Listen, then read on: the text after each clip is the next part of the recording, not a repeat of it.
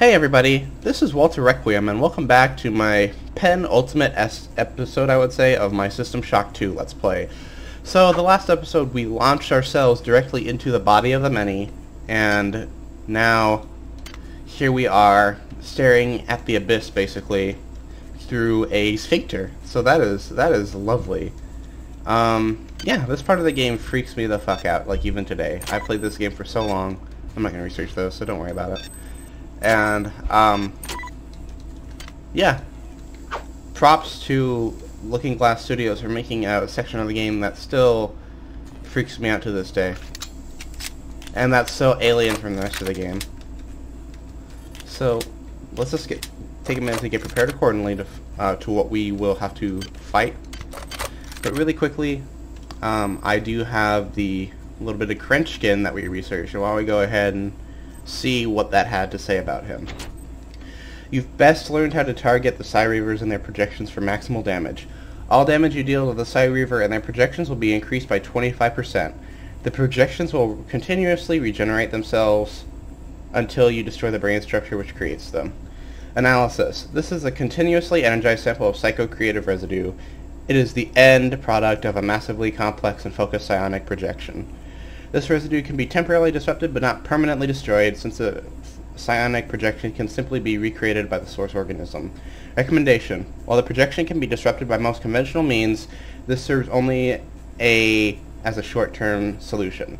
Resources should not be wasted in combating this phenomenon unless it is absolutely crucial for survival. If it must be destroyed, seek out and destroy the controlling brain structure first. So in essence what we did with Kerenchkin. Kill the brain first, then kill the Reaver. And so, really there's not much else to do but to go forth.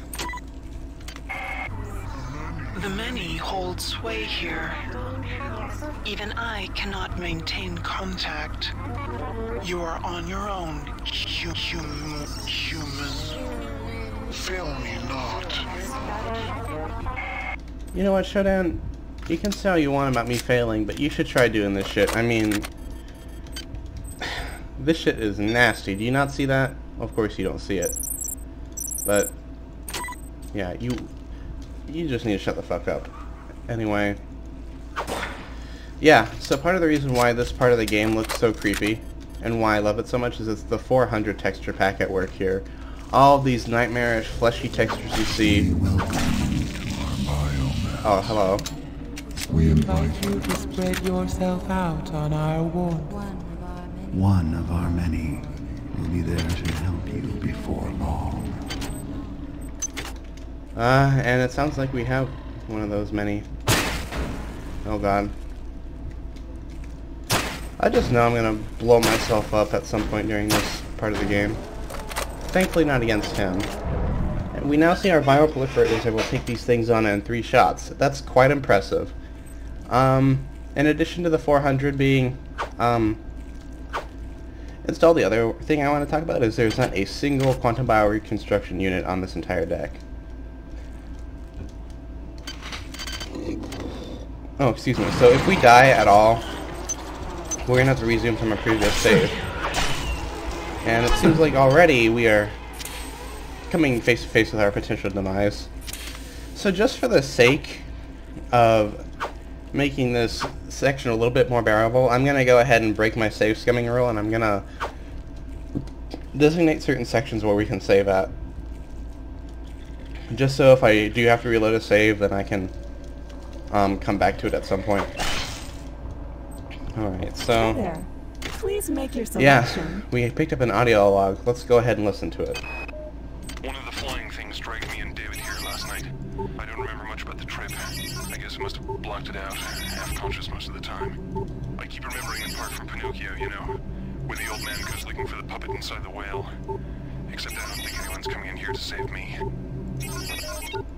Right, so once again, this is Prefontaine, the man I alluded to earlier, and he is probably one of my favorite characters in this game, and I love his audio logs. Good lord. They just really do a fantastic, masterful job at really illustrating the horrors of the many. As if the game doesn't already do a good job at that itself. So, We must be really careful. There's a nasty over there. But we already have the luxury of being able to see his brain from the corner. So at the very least, we should be able to take him out fairly easily.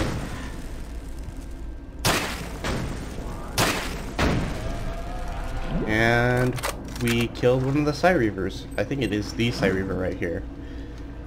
So our viral proliferator has reached the state where it is able to destroy both rumblers and Psi Reavers in 3 shots while only consuming 3 ammo. That's quite impressive. Unfortunately, the viral proliferator is a pretty clunky weapon, so as much of a positive as that is, there are drawbacks to it. And we picked up another audio log from Prefontaine, so let's go ahead and give that a listen. Now I'm convinced that this many, as it calls itself, indeed has a centralized nervous system, which means it would have to have some kind of centralized control. To this end, I've gathered as many weapons as I could and stashed them in caches. One of the beasts discovered a cache and apparently mistook it for food. It simply brought it into the quarantine room. Right. So, looks like there's a nerve cluster, and I wonder if we might be able to burst it somehow. And we did with a really disgusting sound effect. So, yeah, I think it's kind of ironic we're sitting here fighting off the many with their own tools. But, you know, another thing I think is funny is we never actually once see the many utilize the viral proliferator or anything. Part of me has to wonder why they do that. Do they not find their own tools effective? I don't know. But yeah, it's kind of funny. We've probably seen more viral proliferators in this part of the, like, in the past couple of episodes of this game than we've seen fucking assault rifles. You can tell that the team that made this game was really proud of their work with those weapons. It's just kind of a shame that by today's standards they're kind of obtuse to use. Now, you know, the elephant in the room with System Shock 2 is that System Shock 1 is being remade by Night Dive Studios, actually, and Night Dive being the people that were responsible for System Shock 2 being released up for purchase again on Steam and Good Old Gaming. Basically what I'm saying is, Night Dive, if System Shock 1 Remastered does well, they'll most likely end up doing System Shock 2 Remastered. I'm very interested to see if maybe they'll revisit some of the weapons and maybe make them more usable, or if not, what they'll do precisely for that. Anyway, I'm going to go ahead and make a save here, just because it's been kind of obtuse so far, and it's probably best to just go ahead and make a save. And yeah, these fucking invisible arachnids are going to be haunting us for quite some time. Also, this is the entire reason I'm carrying around the hazmat suit. This particular section of the game is evil. I do not like this section. This is, as you can tell from these freaking radiation containers laying around, this is a section of just fucking radiation. Raw radiation. I don't know why. But the machine mother cannot help you inside the biomass. Her coldness is not welcome within the warmth of our flesh. You know what? You can make all the threats you want, but you're not locked in... I'm not locked in this freaking, Vor area with you. You are trapped in it with me. I'm coronavirus, biatch. Oh man. And hallelujah, we just picked up 36 worm clusters. That is great. Yeah, and as you can see, with no thought of compassion. Excuse Do you me? think we will sit idly by? While you corrupt the very womb of our existence. Bro, you should tell that to the people you just fucking, like, assimilated without their, like, permission, consent, whatever. Y'all just fucking came in here and decided, oh, we're gonna, like, make everybody part of the many. and you're now getting mad at me for going around and stopping that.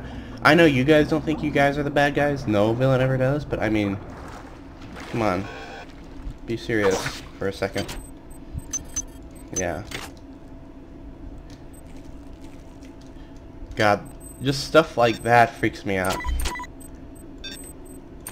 Like, you can easily imagine what happened to this woman here and all these people. They got trapped behind walls like that, and basically what probably ended up happening, right, was they got digested like straight up by the many. That's quite an unpleasant thought. We've been picking up a lot of these freaking I think that's a warm heart implant is what I mentioned. It's funny we're picking up a lot of them even though I've already said I'm not going to be using them. Yeah, what I think I might do is after my System Shock 2 series is over, I will actually go ahead and make a video just demonstrating everything I didn't really get to demo precisely. But just for now, we have a spoopy to deal with.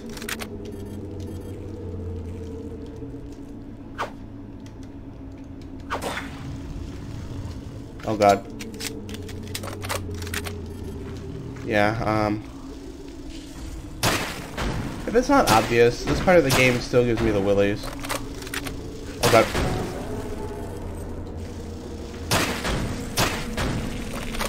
Yeah, so it seems like the viral proliferator does roughly the same damage as the crystal shard. Some people might think that makes it worthless, but like honestly, I don't want to get close enough to a rumbler, both because they fucking hurt, right, and because they're actually highly damaging. So I will take, you know, having a crystal shard at range, dude. Alright, and as we continue... The arterial passageways are blocked by some kind of sphincter. I followed the nerves that threaded out of the walls from the blockage. They lead to a pair of nerve clusters. When the passageway is open, the cluster seems to contract. Conversely, I wonder if I was able to destroy both clusters. It would open the blockage permanently. I'm anxious to see the rest of this beast. Alright, so it seems like Prefontaine is just confirming for us what we caught on to, was that if we need to progress we have to destroy the nerve clusters. Anyway, yeah. This might be like one of my more quiet episodes. Like I said, this part of the game still does get to me.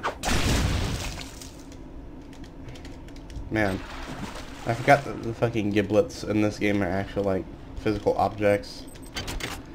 Thank God for the mantle feature, else that would be annoying.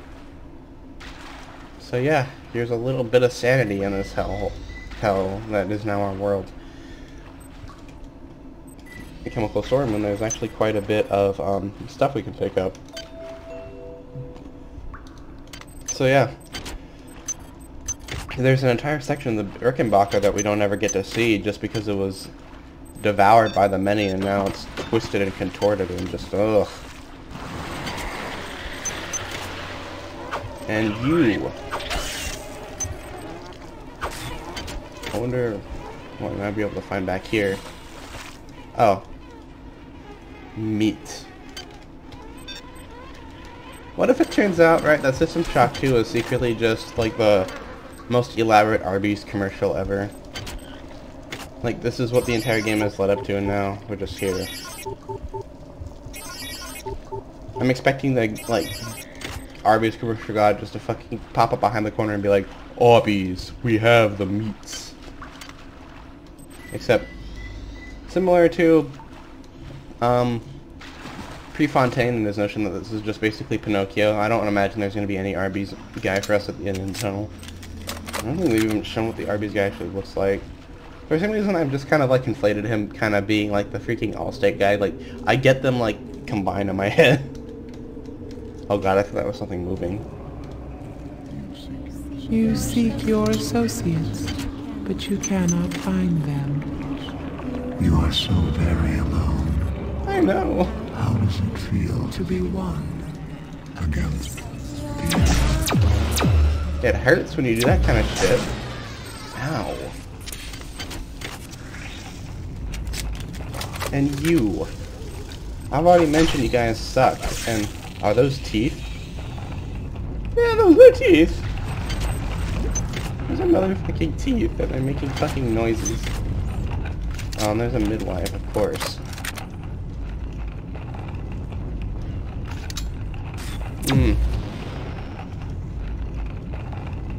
Yeah, this part of the game is just honestly beautifully nightmarish. I love it to death as much as I hate it. There's some kind of horrible grinding noise coming from the next area. It sounds like chewing. I think I know what's going to happen here. This is some kind of digestive tract of a very, very large animal. I go back and forth between being fascinated and terrified. The creatures are a modern discovery. I think I can only live longer than learn more. I mean, he's not wrong. This is really fascinating as much as it is like absolutely fucking terrifying. And oh god, oh god, the sound design in this part of the game is just phenomenal. It's so demented and fucking spooky, man. I guess I don't really have words for really how great this is as a concept for a penultimate level. Like, I have my gripes with it gameplay wise, but honestly, just as a concept, it's like just more proof of this game's like brilliance. Ugh.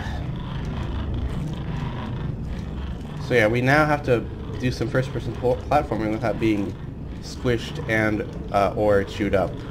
I mean, that's basically both, right? Like, we're basically, when we eat stuff, we're basically just squishing food between our teeth.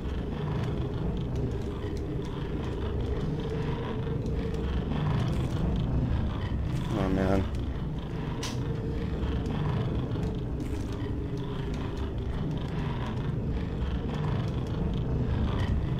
Okay. Whew. Climbing up a freaking vein, yeah. Or a nerve, as it's called. Oh man. I love the random orange light here. And we have a nerve cluster which we're able to destroy. You know, some rooms like this of the Body of the Many are actually kind of pretty, like with the pink lighting and the orange lighting, but just in general, like, it's pretty nightmarish.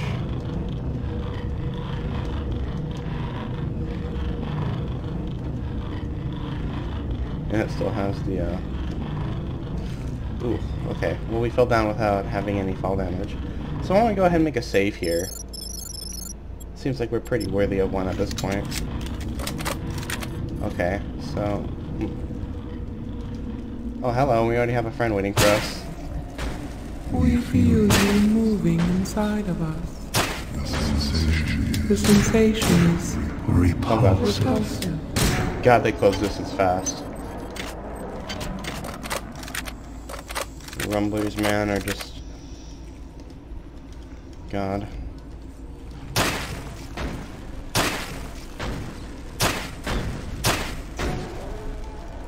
And if that's not enough, we have midwives, too.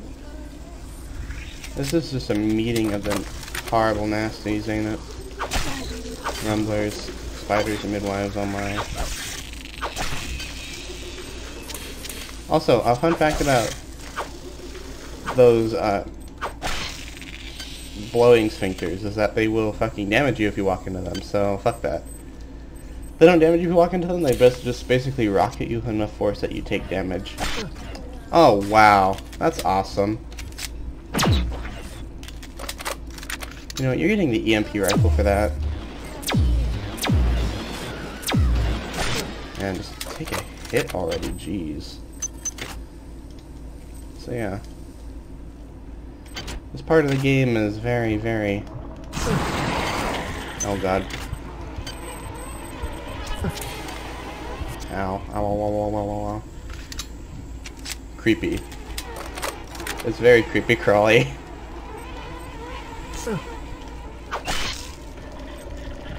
I'm amazed that a level like this exists in a sci-fi game. Just got killed by a worm, jeez. That seems about right for this playthrough. Also, there's a surprising lack of beakers for this particular fucking part of the game. Can we please get some? A lot of midwives, but no beakers. Sounds typical. At least we got, finally, another, annelid healing gland.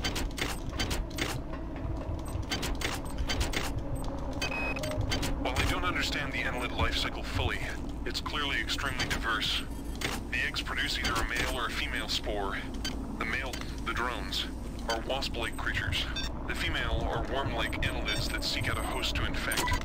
Following infection, the host begins to transform into a human annelid hybrid. From that point, the life form can take numerous paths. I believe this path is determined by the many itself. The creatures have communicated their need to grow the biomass, so I imagine that biological material is their primary resource. Therefore, each path has costs and benefits. The proto-arachnid is extremely quick and potentially relatively cheap in biomass. The hulking, fleshy ones are powerful, but are clearly a larger investment. I've observed only one example of the floating organisms. The only comfort is that the more dangerous organisms are quite costly to produce, limiting their numbers. Right, so basically, the reason why I think Prefontaine's logs are so fascinating is because he starts breaking down the many less as an intangible kind of phantom threat up where the Von he breaks down the science behind it. He is a remarkable, like, scientist and researcher in the face of whatever this is. I mean, honestly, we don't need to carry around the suit anymore, but honestly, I don't know if I would even be able to function in a scenario like this, being trapped in what is basically a giant creature that is converting my coworkers and friends into horrible things that can barely be described as human. And there's a decapitated head right there. Oh man. Oh no, the fucking spiders are aquatic too. And they keep biting me. Ow. Yeah, so I just like to explore all the nooks and crannies of the many as possible. Your time is running out. This place is a room where we grow our future. Your weapons fail. Your ammunition runs low. And you've yet to see our most beautiful creation. All you have is your hatred and your individuality. Now don't you wish you joined us? Would you then feel so alone? I mean, I'm not really that, like, running dry. I am terrified though, I'll give you that. Besides the parasitic behavior evidenced in the life cycle of the human annelid hybrids, it's becoming clear to me that Shodan has bred the many to use humans for other purposes. First of all, it clearly has the capability to convert human flesh to energy. It can eat us, but it can also directly use us in the creation of its egg pods. Corpses are fed into some kind of tubular structure, and eggs are birthed through a nearby tube. I've been unable to determine whether the organism is directly converting the corpses into egg structures or not, but it's clear that there's some connection between the nutrient pool we provide and the eggs that are being produced. Right, so...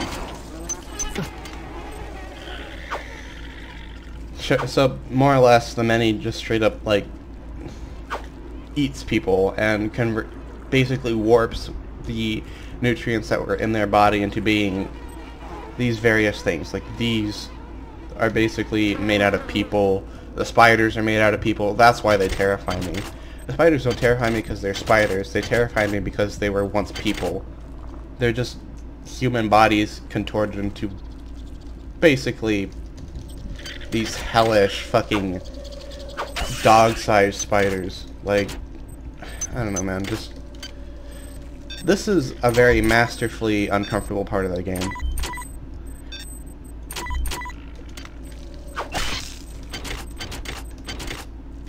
Like, horror authors take note.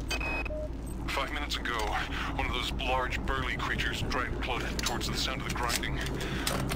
Apparently, the enemy uses smaller creatures to help move food along its digestive tract. I tried to help Claudette, but it wasn't even a contest. And I'm ashamed to admit, I judged that seeing what happened to her was a vital element of my studies here. I imagine I won't have the opportunity to record any observations when it comes my turn. Man is very convicted. Has very scientific convictions. I'm gonna go ahead and make a save here.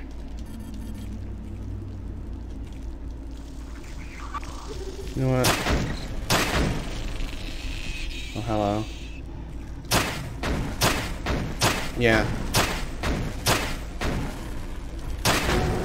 If this looks familiar, it's because I'm about to play a very specific audio log.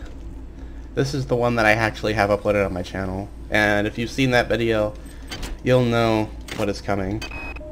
It's clear that this thing I'm trapped inside is intimately linked with all the organisms I observed on board the Von Braun. Strike that. This creature is the same organism. Perhaps the best way to describe it, or perhaps the only way I can comprehend it, is that the organism serves to perform the highest mental functions of the entire species. Only one way down. The smaller creatures exist only to enact its will. Now, strike that too. All the specimens act as a whole, like different organs in a single body, with this entity acting primarily as a brain. If one were to destroy this large specimen, I wonder, would it snuff out all the others? With only a few short years of evolution, they have been able to conquer this starship, mankind's mightiest creation. Where were we after 40 years of evolution? What swamp were we swimming around in, single-celled and mindless? What if Shodan's creations are superior to us? What will they become in 1 million years, in 10 million years? What's clear is that Shodan shouldn't be allowed to play God. She's far too good at it. God, that specific audio log, I mean, so many of these audio logs I've said give me chills, but I don't know, just this entire part of the body of the many is just so well done. Anyway, now that we're down here, I'm going to go ahead and make a save, because this next part is kind of a pain in the ass. I will say, we're coming very close to the end of this particular section of the game. And it gives me hairs at the back of my head every single time. It looks like we have company already. Looks like we're in a pretty good spot to avoid getting hit.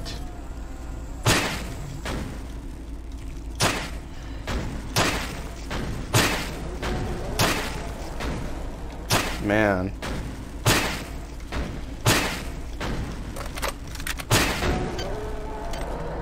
It's a good thing we have plenty of worm clusters, or else this would be not fun. And with that, we have the audio log. I'm being taken away now. It's my turn. I'm being dragged into some kind of chamber. The ceiling is aligned with a number of panels, bristling with what appear to be stalactites or teeth. The creature's put me down now. He's leaving. I might have been spared. What's going on? It's dark in here. I can hear the moans of someone. Claudette? Is that you? I seem to have stepped into something soft, slippery. The stalactites.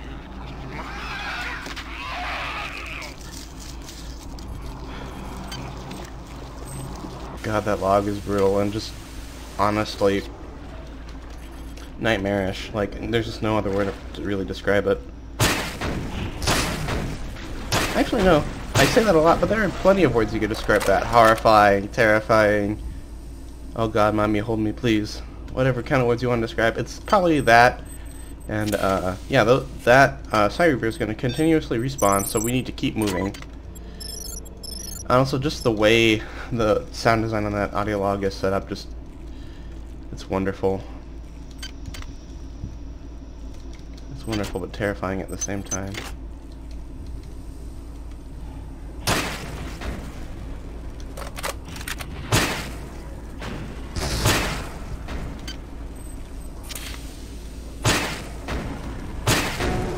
Oh man.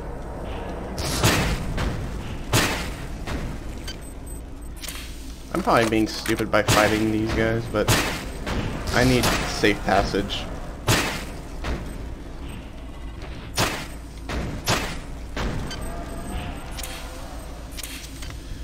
Here we go. And this is one of the few times I think the pistol is going to become genuinely useful. The end is near. Soon Oh god. We'll see our final face. Oh god, yeah, this is why I saved. Surely the bullet. Psi Reavers do so much damage. Okay. It's clear that we really don't have the time just to dilly-dally. We need to get in there and do what we need to do.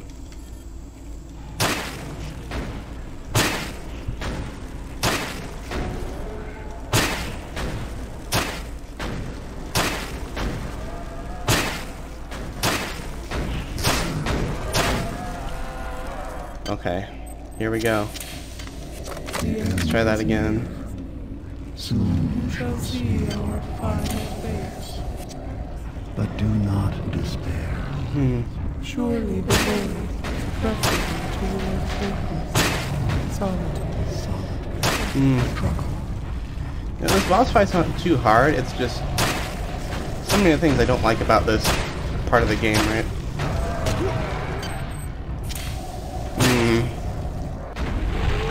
And there we did it, the mini is gone. Oh god. You know what you have wrought. Our tragedy. Oh. Written by your hand. And with that, We die. We die. Beware the machine mother. She is a stranger. She is a stranger to everything we cherish. and with that we have killed the many. And part of them is fucking floating down the tube of us like a disco, so that's quite amusing. Oh god, I hope it doesn't block the fucking loading screen. That would suck. Oh.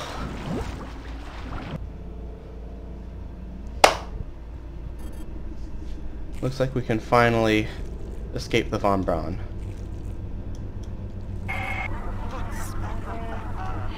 Thank you for running my errands, puppet. Of course. I know you have Struggled, Mhm. but I never had any intention of destroying the Von Braun. What? The Von Braun's faster than light drive can be used to create pockets of proto-reality.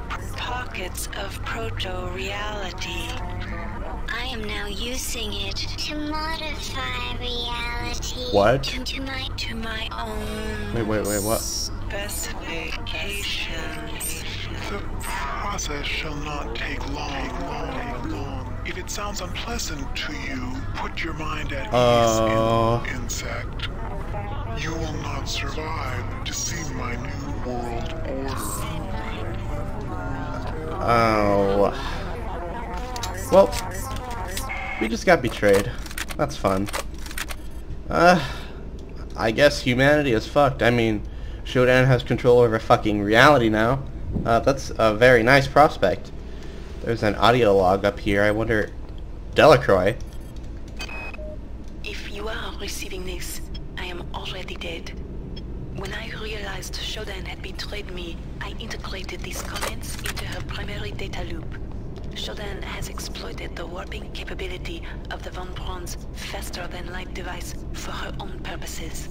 The device works by altering space around the ship to fairly arbitrary specifications. Shodan has altered it to her specifications. The effect is rather small now, but spreads with alarming speed. Soon it will reach Earth. You are in her world now, her memories, and Oh, her boy. rules. Watch your back. And this one? You are not alone here. Shodan has spawned her own versions of the Von Braun's horrors. Remember, they are virtual. They are not real. Do not assume anything about their strengths or weaknesses. Oh, great. Well, so now we have some nasties that Shodan is able to fucking wipe away their weaknesses. That's fun. Well, I guess we've beat the many, and now we just have to see if we can actually defeat Shodan.